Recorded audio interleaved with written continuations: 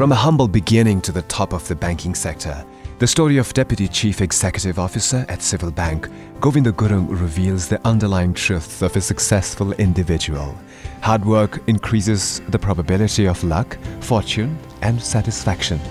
त्यतिखेर बिहान 6 बजे उठ्यो, मकै खाजा खल्तीमा हाल्यो, अनि त्यहाँदेखि जंगल गयो, घाँस काटेर ल्यायो, गाईबस्तुको लागि घाँस काटेर ल्यायो, अनि घाँसबारी फालेर खाना खाएर अनि दौडादौड गरेर स्कुल गइन्थ्यो। 10 बजे स्कुल पुगिन्थ्यो। हाई स्कुल पढ्नलाई चाहिँ म अमर माध्यमिक विद्यालय खुदीमा गएँ। अब यो खुदी पढ्दाखेरि चाहिँ अलिकति फिजिकली चाहिँ निकै नै दुःख हुन्थ्यो। जानलाई ठ्याक्कै 2 घण्टा लाग्थ्यो, फर्किनलाई ठ्याक्कै 2 घण्टा लाग्थ्यो। स्कुल सिद्धिएपछि फेरि फर्केर चाहिँ अनि जंगलमा के रे चराउन त्यो छाडा छोडेको गाईबस्तुलाई चाहिँ फेरि घर धपाएर लानुपर्ने, अनि बेलुका गएर घरमा चाहिँ फेरि सामान्य 1-1.5 घण्टा जति फुर्सद हुन्छ टुकी बालेर पढ्ने, त्यस्तो अवस्था थियो। तर हामीलाई त्यो बेलामा त्यो नै अत्यन्त रमाइलो लाग्थ्यो, एकदमै रमाइलो लाग्थ्यो त्यो बेलामा। अहिले फर्केर हेर्दाखेरि चाहिँ कति कष्टकर रहेछ त्यो जीवन जस्तो लाग्छ र दुःख गरेर रमाइलो पनि लाग्छ एक हिसाबले। त्यो सबै स्टेज चाहिँ पार गरेर आइयो। Collecting firewood, helping mother tend the fields, doing household chores, while making arduous walk to school and working hard to maintain his grades. Time management training started at an early age for Gurung, who took his first step towards a bright future and self-reliance by moving to Kathmandu when he was just a teenager. 4 जना बहिनीहरू, म पछि लगातार, म सबैभन्दा जेठो, अनि 2 जना भाइ। अनि मलाई सधैँभरि के लाग्थ्यो भने मेरो आमाको गाउँघरको खेती किसानीको काम र मेरो बुवाको कमाइले चाहिँ मलाई भन्दा मेरो भाइ बहिनीहरूलाई बढी हेर्नुपर्छ र त्यसलाई मात्रै इनफ हुन्छ भन्ने मलाई लागिराख्थ्यो। त्यसैले मैले चाहिँ बुवाले मलाई एसएलसी सम्म त पढाइहाल्नु भयो, बुवा आमाले। एसएलसी पछि चाहिँ मैले नै के गरेर दुःख गरेर पढ्नुपर्छ, आफ्नो लागि आफैले सपोर्ट गर्नुपर्छ भन्ने हिसाबले काठमाडौँ आएको 3rd मन्थदेखि चाहिँ म मङ्सिरमा पर्मानेन्टली काठमाडौँ बस्ने गरेर आएँ 42 सालमा। अनि त्यसपछि मैले फागुनदेखि चाहिँ काम सुरु गरेँ। र पहिलो मेरो जागिर चाहिँ पक्नाजोलमा एउटा होजियारी कम्पनी थियो, मोजा बनाउने फ्याक्ट्री थियो। त्यो मोजा फ्याक्ट्रीमा मैले 100 रुपैयाँमा चाहिँ 42 सालको फागुनबाट मैले जागिर सुरु गरेँ। मेरो प्रति महिना तलब चाहिँ 100 रुपैयाँ थियो त्यो बेलामा। There are always times in life when you're out of your comfort zone, but you have to go forward and make a place for yourself. That's what growing up is all about, believes Gurung. Being strong and believing in yourself, even when you're most afraid. That's when life begins. हैन, सुरुमा त I had no clue Kathmandu is like, हैन। त्यो बेलामा त के पनि थाहा थिएन। हामी केटाकेटी त्यो बेलामा त फुच्चे, हैन। जुङ्गाको रेखी पनि राम्रोसँग नबसेको, भर्खर 15 वर्ष 16 वर्षमा भर्खर सुरु भएको थियो। कलिलो बच्चा, अनि कोठा खोज्दै हिँड्यो, नदिने। अनि त्यसपछि म अनि कोठा खोज्दै ठमेलमा बसिरहेको चाहिँ कोठा खोज्दा खोज्दै अनि डल्लु पुगेर डल्लुमा बस्या, कहीँ नपाएर। बिहान 5 बजे उठेदेखि बेलुका चाहिँ 9 बजे 10 बजे टुङ्गिन्थ्यो। 5 बजे उठ्यो, कलेज गयो, अनि 10 बजे बिचमा कहीँ खानासाना खाजासाजा जे हुन्छ खायो, अनि त्यहाँदेखि काममा गयो। 4 बजे 5 बजे छुट्टी भयो। त्यसपछि अनि यहाँ के अरे ठैँटीमा टाइप सिक्ने ठाउँ थियो, हैन। त्यो बेला कम्प्युटर थिएन।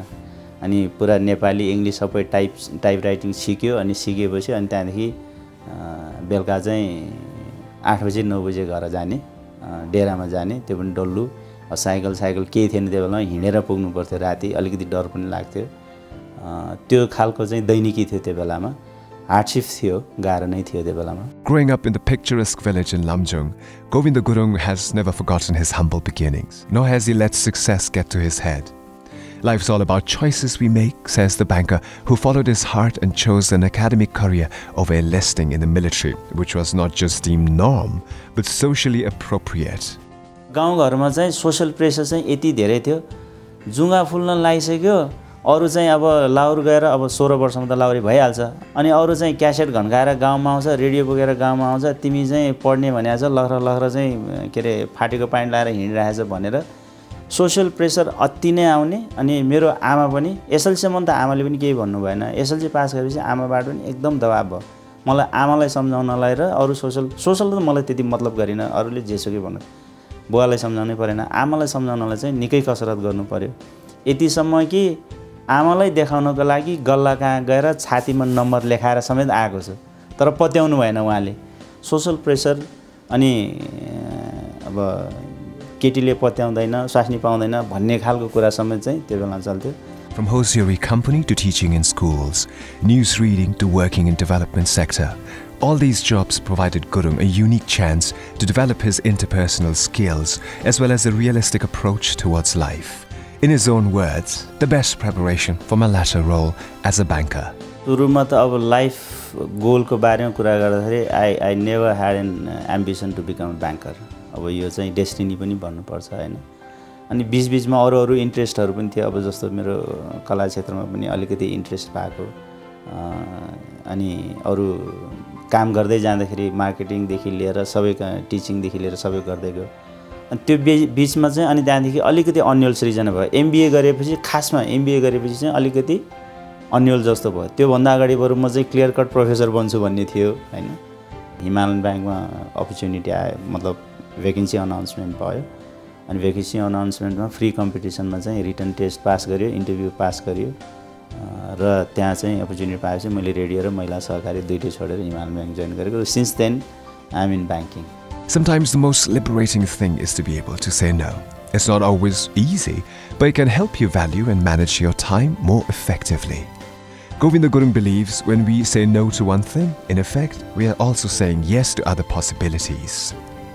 I am realist and I know my weaknesses, I know my strengths, so I make decisions based on my strengths and weaknesses. म भन्दा अगाडि एम बराल र रामकृष्ण ढकालले प्र्याक्टिस गर्दै थिए. First I listen to am Baral, he was so fantastic हैन. Then I listen to Ramkrishna Dhakal, he was so fantastic. Then I listen to myself. मैले पनि प्र्याक्टिस गर्न थालेँ. त्यहाँ म्युजिसियन्सहरू सबै थियो. Of course I had pass the audition. तर मलाई चाहिँ त्यहाँ उनीहरूको स्ट्यान्डर्ड र मेरो स्ट्यान्डर्ड म आफैले सेल्फ रियलाइजेसन गर्दाखेरि चाहिँ if they are in number 1, number 2, number 3 position, I will be somewhere in number 100 or 102, 103 position हुन्छ हैन. धेरै सिंगरहरू भन्दा I am much better, तर धेरै सिंगरहरू भन्दा I am much worse हैन. त्यसले गर्दाखेरि सबै ब्याङ्किङमा पनि त्यो हुन्छ, हरेक प्रोफेसनमा त्यो हुन्छ. And nobody is complete and nobody is self-sufficient. You have to take support from one another हैन. सो त्यसले गर्दाखेरि म चाहिँ 100% चाहिँ कम्प्लिट छु र सबै कुरा मैले जानेछु भनेर त कहिले क्लेम गर्नै हुँदैन र I don't claim that. Govinda Gurung might not have pursued a career in music, but his love for singing still prevails. Close to his heart is Parichay, a compilation of Adhunik songs penned by the likes of Mahakavi Lakshmi Prasad Devkota, Rashtrakavi Madhav Khimire to Kali Prasad Rizal, lovingly crafted by the ace musician Shakti Ballav.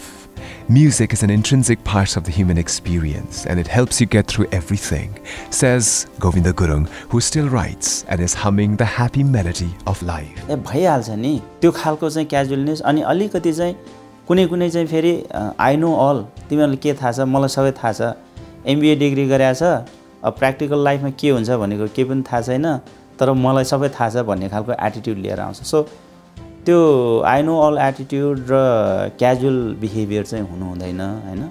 र you have to be always optimistic. त्यो चाहिँ सोच चाहिँ जहिले पनि सकारात्मक हुनुपर्छ. नलेजले चाहिँ पावर गेन गर्छ. तपाईँले कुनै पनि प्रब्लमलाई सल्भ गर्ने चाहिँ नलेजले चाहिँ त्यो पावर त्यो चाहिँ स्किल गेन गर्छ. त्यसैले गर्दाखेरि बच्चाहरू अहिलेको नयाँ जेनेरेसनलाई चाहिँ यो कुराहरूमा ध्यान दिनलाई चाहिँ म भन्छु.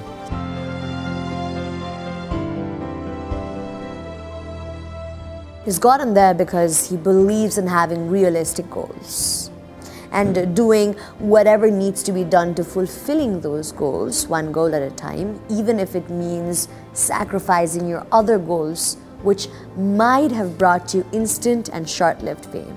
You know, sometimes we tend to think about the shortcut to success. But as Gurung shows, it's all about hard work and dedicating yourself to your work day after day.